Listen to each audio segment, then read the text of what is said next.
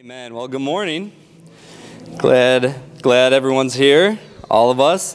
Glad we made it for that hour. You know, I was thinking 2 weeks ago, I think it was maybe just a week and a half ago, when Pastor Steve asked me to come up and share a message. I know you guys are surprised. Usually it's like 2 months. It was last month to the day on February. So I was thinking though,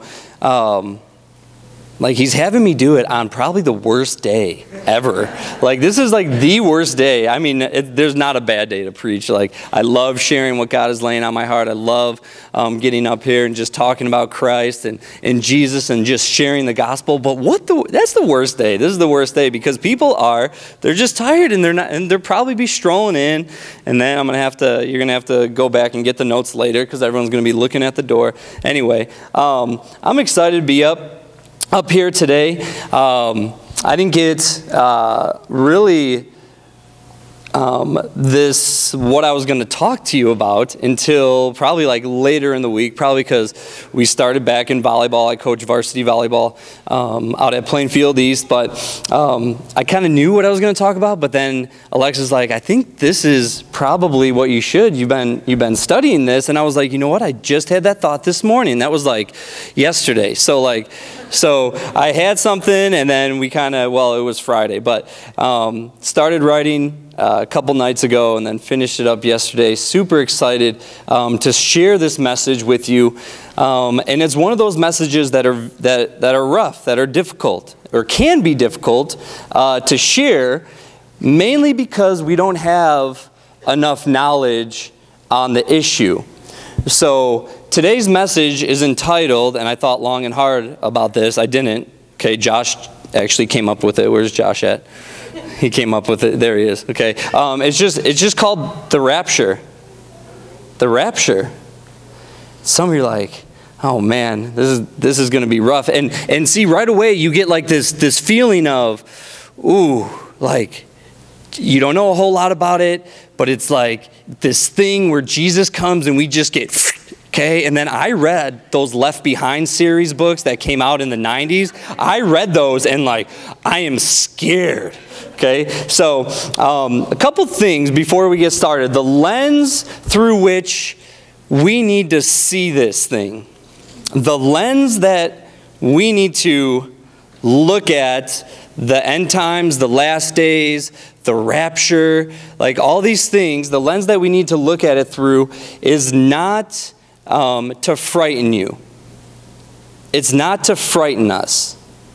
Okay, and throughout the sermon today, the hope is that you get excited about this. You get excited. If you're a believer in Christ, that it ignites you to do a couple, maybe a few things, but you get excited about Jesus returning for his church. You get excited about it. So I was in the bathroom. It's usually where God talks to me, okay? And I'll leave it at that. Okay, usually just where God talks to me.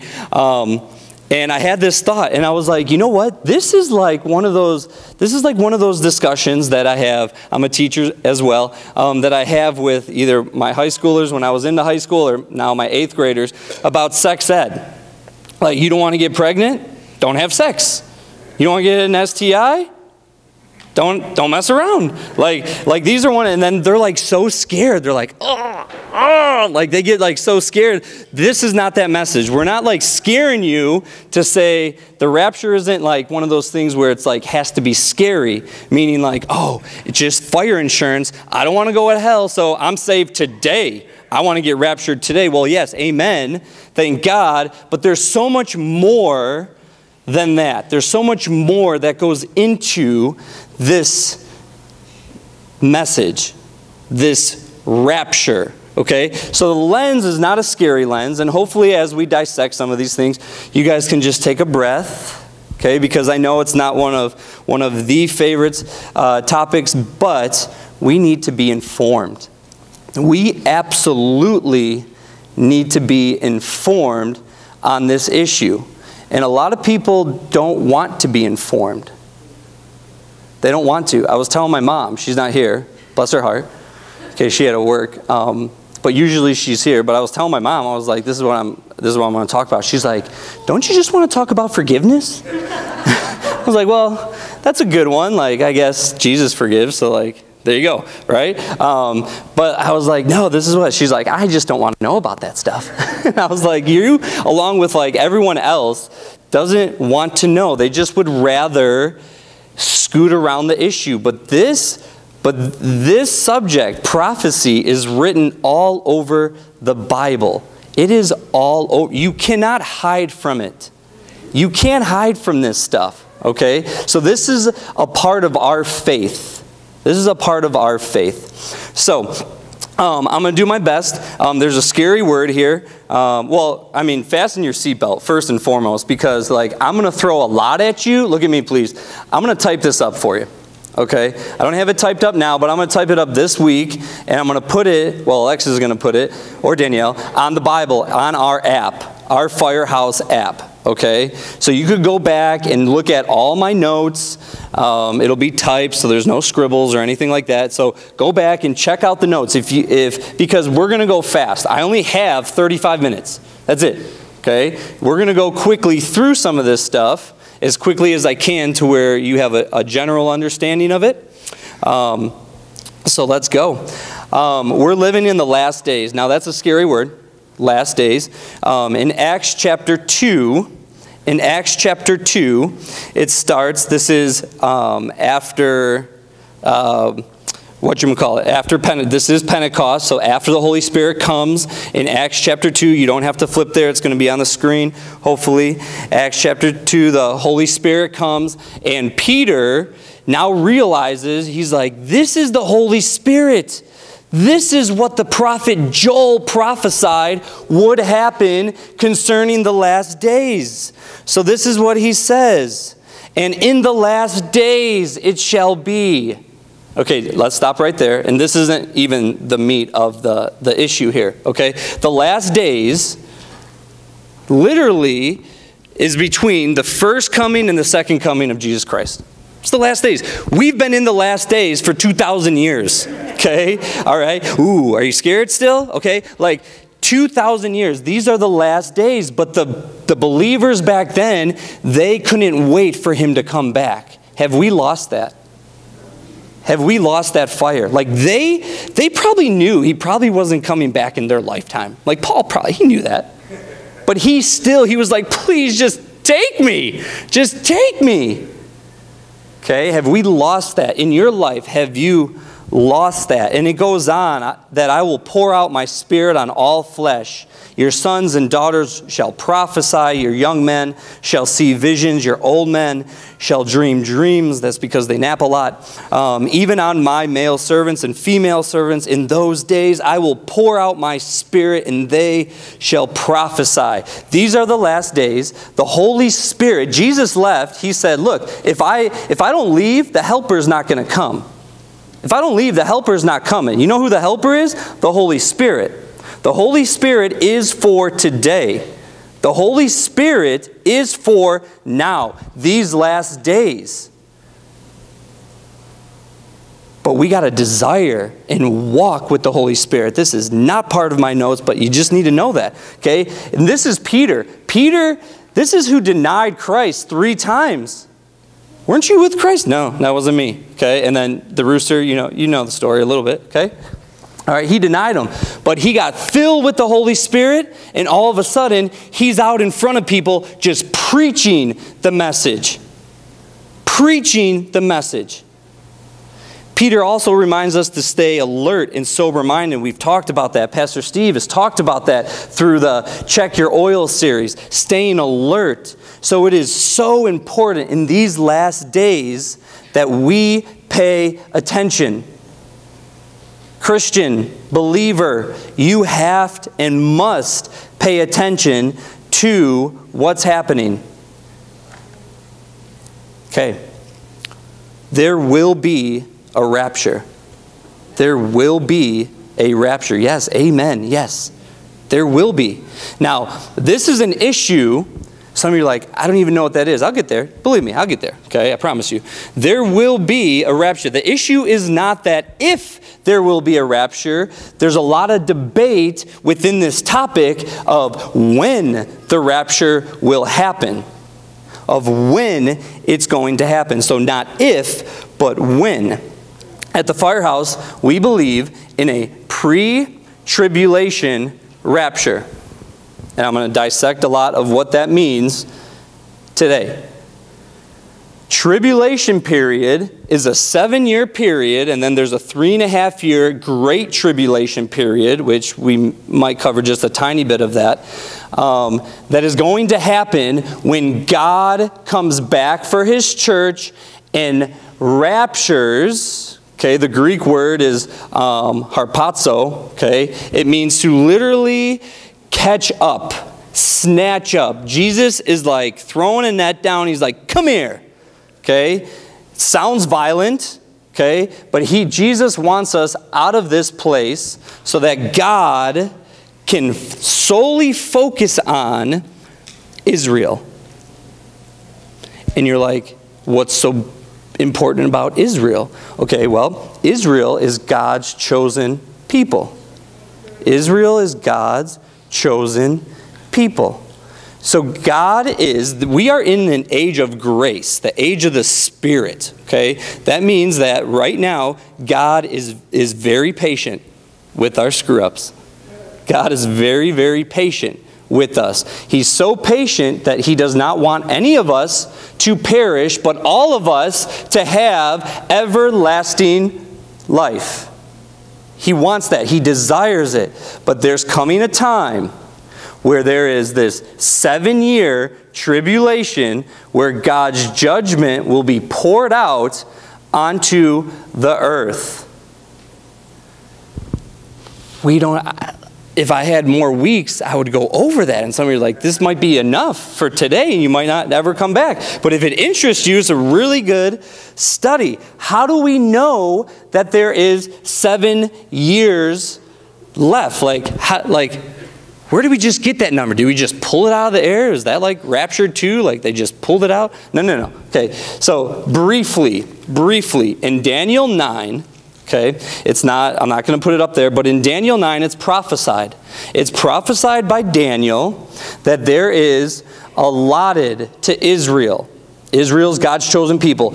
It is allotted Israel to have 490 years of existence. And you're like, whoa, we're like in the 2000s. Like, that's way. Okay, I don't have time to explain all of it, but a lot of it has to do with the temple being built and the temple being destroyed. Okay, so there were gaps in those 490 years. Are you with me? We are, in this, I don't have time to go into it because I want to get to like what we're really talking about, but you need to know this. There have already been 483 years, according to prophecy. There's already been 483 years of the 490 years that are allotted to Israel. That means there's only 7 years left. And those 7 years, God's judgment is going to be poured out on those who refuse him. They maybe once had a moment with God, but then they're like, nope, this world is, I desire this world. Okay, you desire the things of this world, you're going to stay here. God doesn't want that to happen, but then that judgment is going to be poured out. Can I just say this really quick? This, as a believer, should drive us to pray for people. As a believer, this should ignite us to say, you know what? I don't want anyone to perish. I don't want anyone to stay here. Have you ever read Revelation after chapter 4? Have you ever read Revelation? That's God's judgment on the people who dwell on the earth. It is not pretty. That should drive us, Christian. That should drive you in your faith, saying, you know what? I got to dig into this word.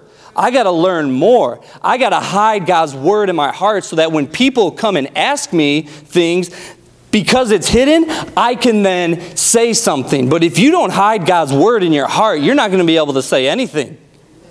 And actually, you might walk further away from the faith. So, what's the rapture? What's the rapture then? What are we talking about? What is actually the rapture? In your Bibles, can you please turn to 1 Thessalonians chapter 4. 1 Thessalonians chapter 4. The rapture, I said, is God, and really is Jesus coming back, and he is taking up. We are going to meet him in the clouds. We're going to meet him in the air. He is going to snatch us up from this world. That is the rapture. So 1 Thessalonians 4 gives us a very, very vivid picture. Okay? Starting at verse 13, I'm going to read all the way through verse 18. But we do not want you to be uninformed, brothers, about those who are asleep, meaning those who have passed, that you may not grieve as others do who have no hope. For since we believe that Jesus died and rose again, even so, through Jesus, God will bring with him those who have fallen asleep. So he's saying, so that just answers your question. What happens to my loved ones after they die? If they're a believer, after they die, okay, they're going to be cremated, whatever. They're 6 feet under, whatever, okay? They're down there. But God is going to raise them, as we're going to see. Verse 15, for this we declare to you by a word from the Lord, that we who are alive, who are left until the coming of the Lord, will not precede those who have fallen asleep. Verse 16, for the Lord himself will descend from heaven with the cry of command, with the voice of an archangel, and with the sound of the trumpet of God. The dead in Christ will rise first. Then we who are alive, who are left, will be caught up. There's that word, rapture. Caught up, that's what it means. Together with them in the clouds. So we're going to be caught up with our brothers, our passed away, our deceased brothers and sisters in Christ. In the clouds, that's what it's saying. To meet the Lord in the air. And so we will always, everyone say always. This is good news. We will always be with the Lord. Therefore, encourage one another with these words. God said this is an encouragement. This is an encouragement. As I go through, hopefully, I could get you a little bit more encouraged. Second coming. So is this like the second coming then? Okay, the second coming is kind of twofold. All right. Number one, there's an appearing where God appears. And we meet him in the clouds, where he appears. We go where he's at. Well, I heard like Jesus comes back. Yes, he does. Physically, after the 7-year tribulation, Jesus will come back. And those who have been up there, basically partying with Jesus for 7 years, okay? After that, we are riding with him to rule and reign for 1,000 years. This is scripture. I don't have time to get into that, but you just got to trust me. Or if it interests you, you just got to look into this word. Okay? So let me throw some more stuff at you. Titus 2:13, it's going to be up here on the screen. Titus 2, verse 13, it says this, waiting for our blessed hope. Pastor Steve was talking about that, waiting for our blessed hope, the appearing of the glory of our great God and Savior, Jesus Christ. Okay, Thessalonians 4, 17 through 18, you'll be caught up in the clouds, it says. So Titus, the appearing, he's not physically returned, just the appearing. Then Thessalonians, we get caught up. Wait until you see this one. John 14, it's going to be up on the screen, 1 through 3. Let not your hearts be troubled. Believe in God, believe also in me. In my Father's house are many rooms. If it were not so, would I have told you that I go to prepare, would I have told you that I go to prepare a place for you? And if I go and prepare a place for you, he's talking about you, Christian. If I go to you, your heart, you confess with your mouth that Jesus is Lord, and you believe in your heart that Jesus got saved or was raised from the dead, you will be saved. I prepare a place for you. I will come again and will take you to myself, that where I am, you will be. That where I am, you will be. He's not talking about his physical return to earth. He is talking about, where is he now? Where is Jesus now? Anyone know? Where is he at? He's seated at the right hand of the Father. Hello. Okay, he's up in heaven. Where is he at? He's preparing a place for you. He's preparing a place for you. Even if you're not living, this is in my spirit right now, even if you're not living right now, God is speaking to you right now. And he's speaking to you and he's saying, let's go. Let's go. What about your kids? What about your kids? Because you're like, man, I gotta step it up for my kids. I don't want them to be left here. Okay, if that's what God needs to do to get you your butt in gear, so be it. Let's go. Let's go. God doesn't want anyone to perish, but the time is coming. The time is coming. Where he's at, we will be. He's preparing mansions for us, people. This is awesome. He's preparing a house for us. Oh, man, wait till you see this. You ready? This is Revelation 4. Now, this is after. Now, you have to understand this. Okay? John is writing.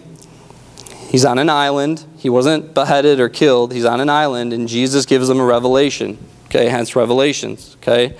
And he's talking to them. In the first 3 chapters, he's talking to the church. The churches, the 7 churches. Okay? In chapter 4, something interesting happens. After this, I looked, and behold, the door standing open in heaven.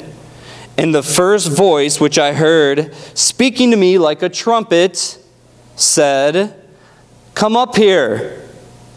Come up here, and I will show you what must take place after this." After what? After what? After the rapture. Hello? Yes, that's what he's talking about. After this, come up here, and I'll show you what's taking place after you come up here. You with me? Come on. This is good news, but not so good for those maybe who are still struggling in their faith, or those who you know who don't have a relationship with Christ. From verse 4:1, after this, the church is not mentioned in Revelation until Revelation 20. The church is no longer mentioned in there. We're the church right now. This is the church age. God is coming back for his bride. We are the bride. Okay, girls, that's not a problem. Guys, that's a problem for, like, we're a bride? Yeah, I guess. Okay, we'll get over it. All right? But that's just how it goes. Come up here, he's saying. Okay, so what's the purpose then? Why is it needed? Why is the rapture needed? It's needed so we can stay alert. So we stay on fire for God. We want his coming. We want to leave this sin-filled world. The problem arises. The problem arises when we start storing up our treasure here on earth. When we start, because we cannot see what God has prepared for us. No eye has seen, no ear has heard what God has in store for us. We can't even imagine it, but it's really hard for us because we're so visual. We're so now, especially in today's society. It's instant. We could get instantly anything we need done. Done.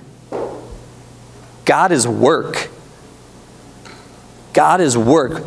Having a relationship with someone in your life, in our earthly life, is work. Having a relationship with someone requires you to communicate with that person. If not, that relationship is only going to be based on whatever, and it's not going to last very long. It won't. God desires that relationship with us. Okay? So he wants us to stay alert. He also wants us to persevere. So, up on the screen, we're going to go to Revelation 3:10.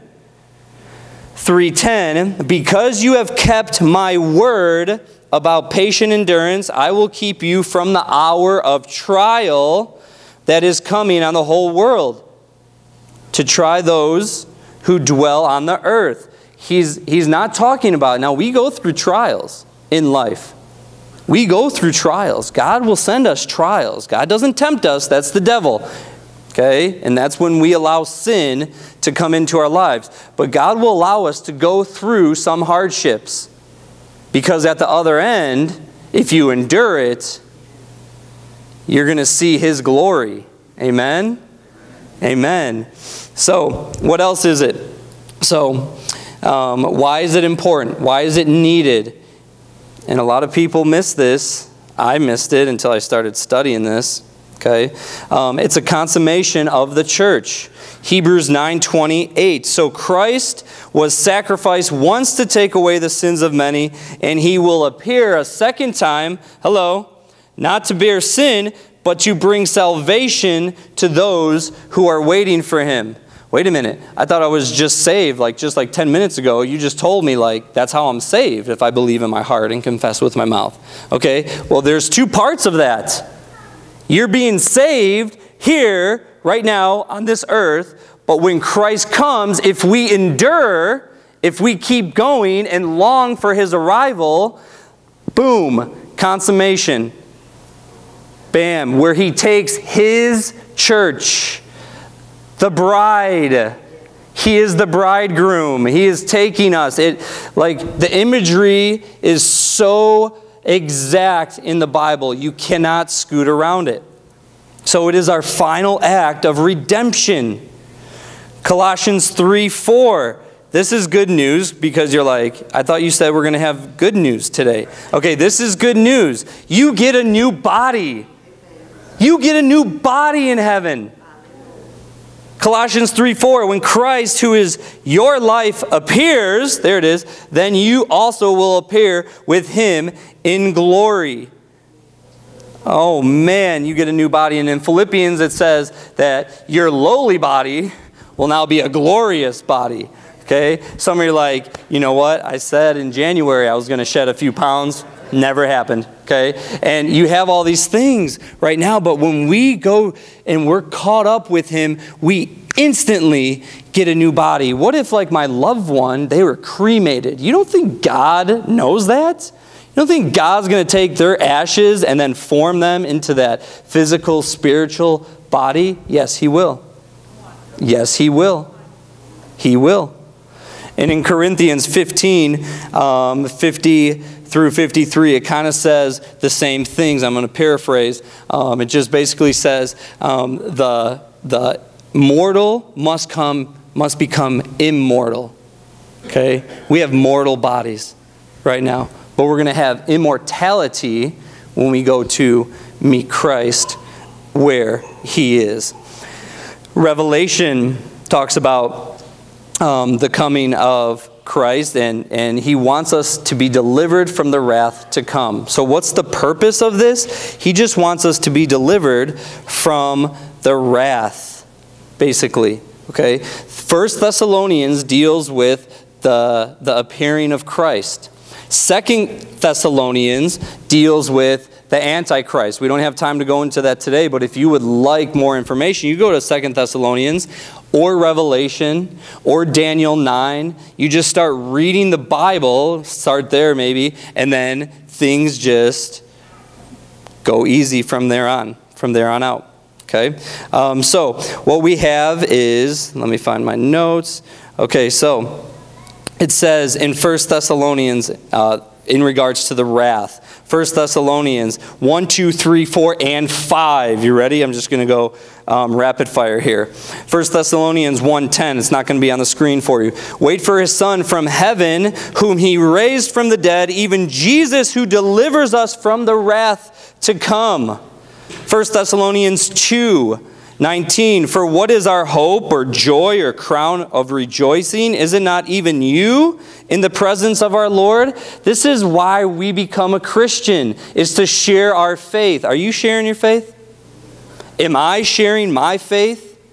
This should inspire us. Like, look, I don't want you to be left. I don't want my kids to be left. I don't want my family to be left here. This is a reality. This isn't a novel series.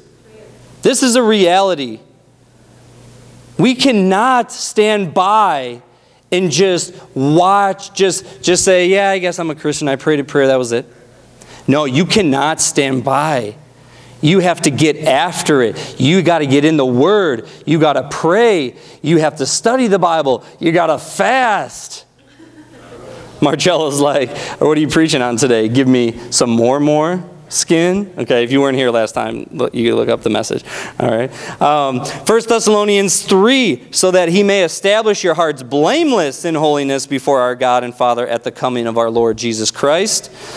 4, we already read that, but 5, 1 Thessalonians 5, for God did not appoint us to wrath. He's not talking about hell, by the way. Okay? He already did that on the cross. Salvation. Okay? He already did that. He's not talking about hell. He's talking about the wrath to come. Okay, if you look at the context of 1 Thessalonians. Luke 21:36. I'll paraphrase, but basically it's just saying that, well, no, I won't. It says, stay awake at all times. You may have strength to escape all these things that are going to take place.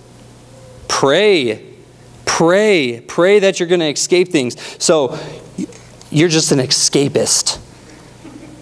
You just want to get out of it. Okay, listen. You read the Bible, you read some of the things that are going to happen. Yeah, you're right.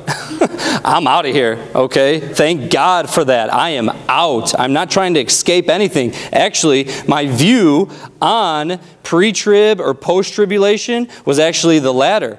It was actually post. I thought, I was like, I'm a super Christian.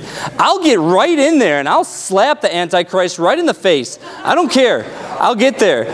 You know what? And then I started reading, and then it's like, these people are like, they're going to go through extreme persecution. And I started thinking about this, and I'm like, Lord, just help me navigate through this stuff. Help me navigate. And it's clear, beyond a shadow of a doubt, and Pastor Steve, I have his blessing, beyond a shadow of a doubt, we believe in a pre-tribulation rapture. You can't get around it. It's right here in the Scripture. So I got to hurry. How will this happen? The Bible says it'll happen in a twinkling of an eye. Did you know that? Like, that's not even close to being a twinkle. That's not even close. That's kind of closer, okay, but not really. Your thought's not even really that close. The twinkling of an eye is like some like science stuff, like it hits the retina and then it goes to the back of the eye and then to the front of the eye. Okay, so these people, it's a billionth of a second. That's so fast you can't even, boom, we're immortals. That fast. That fast. Some of you are like, well, tomorrow I'll have time to accept Christ. You don't have tomorrow. We're only promised right now. Right now. How close is the rapture? How close is this thing that you're talking about? Okay, well, it's closer than yesterday. It's closer than when I first started because we're all still here. I think we're here. Right? Okay. Yeah, so we're all still here. It's closer than yesterday. But the Bible says in Matthew 24 that, and Pastor Steve was talking about this, that nobody knows the time nor the hour that he's coming. No one knows. So like, are there going to be signs of the rapture? Are there going to be signs of this rapture for God's church? Yes and no. Yes and no. No, because no one knows the hour. So no, there is no sign. It just happens. Twinkling of an eye, bam. But yes, and here's why I say yes, and you're really going to have to pay attention, is one of my last points. Amen. Hallelujah, right? The stage is being set. The stage is being set. If you look around this world, the stage is being set. The stage is being set like never before. Never before. There was a time, and I'm going to go over like my top 10, but there was a time where people would read the Bible, pastors, and they wouldn't say the end cannot come until everyone in the world can see something happening, because that's what's prophesied in Revelation. And people back 50, 60 years ago, how could that even be possible? How can everyone see something that's happening? Hello. Internet. So we are closer now than ever before. But I got a top 10. I got a top 10. The stage is being set. This is just random thoughts that came to my head as I was writing it down. 20th century, bloodiest century of all centuries combined. Bloodiest century. Okay? You remember that in Luke? There will be wars and rumors of wars. Okay? Earth birthing pains. This is a good one. Well, like, we just know more about hurricanes now. We know, like, we could see it on the internet. So, like, that's why there's more of these things happening. No, go do your research. There's more birthing pains. Why? Because when things start heating up, when a female is ready to give birth, you know that baby's coming. When the earth starts screaming out birthing pains, as it says in Romans 8, when that starts to happen, you better start looking up. You better start paying attention to what's happening. In Luke, Jesus says great earthquakes. It's funny that when you search great earthquakes, it's over a 7.5 earthquake, and they've tripled in the last 10 years. It's funny that Jesus used great earthquakes, not just earthquakes, great earthquakes, and then our English language defines them as great earthquakes. It's just interesting, just throwing it out there. Number 3, Israel becoming a nation in 1948. Jerusalem as Israel's city being reestablished in 1967. In Israel, there's only one piece missing. They need a temple. They don't have the temple. But there are makings of the temple already being put in place. The time is drawing near. Man, I was going to get into, I might. Okay, the Pope, you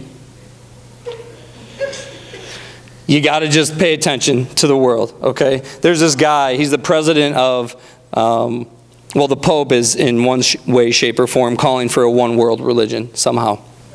Okay, you could read that on your own. This guy, France President, Emmanuel Macron.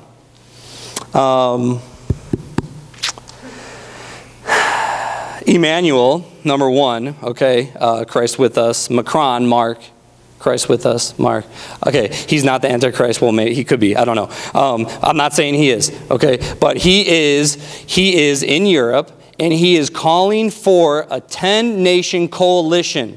If you've ever read Revelation, there is a 10-horn beast in Revelation.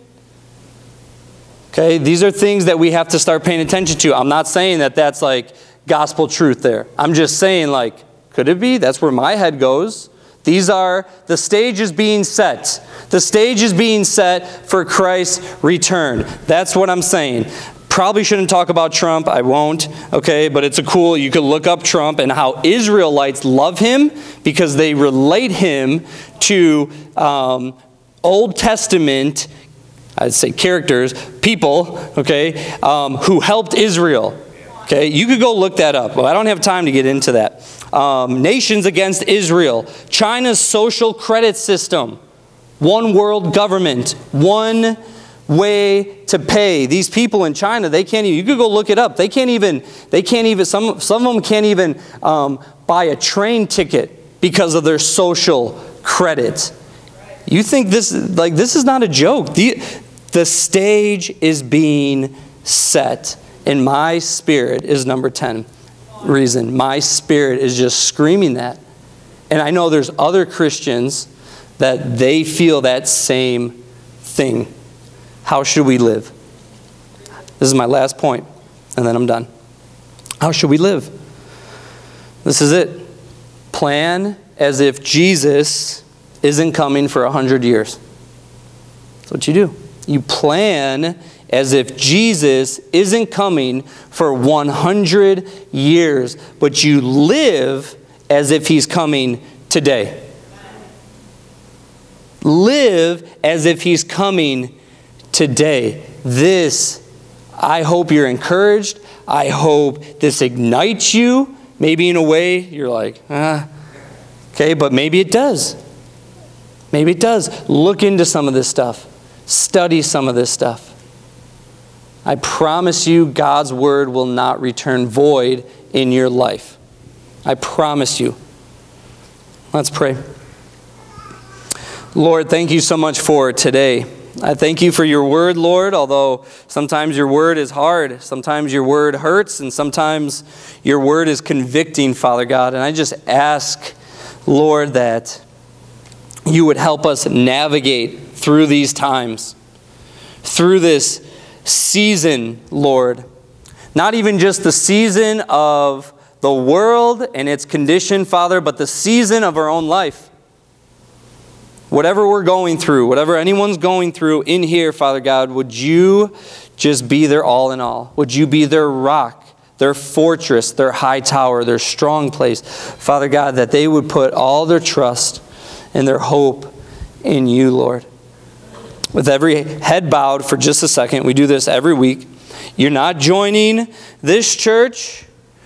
You're not joining a religion, but you are joining, if you choose to do so, the body of Christ. The question is, do you have Christ in your life? Do you have and do you desire to have him? If you would like to start that relationship with Christ right now, I want to lead you in a prayer. I want to lead you in the prayer. Right where I'm at, right where you're seated, if you want to give your heart over to Christ today is your day of salvation. Today, starting on my left. Look up at me. Just lock eyes with me if you want to start. Start this journey. Amen. On my right.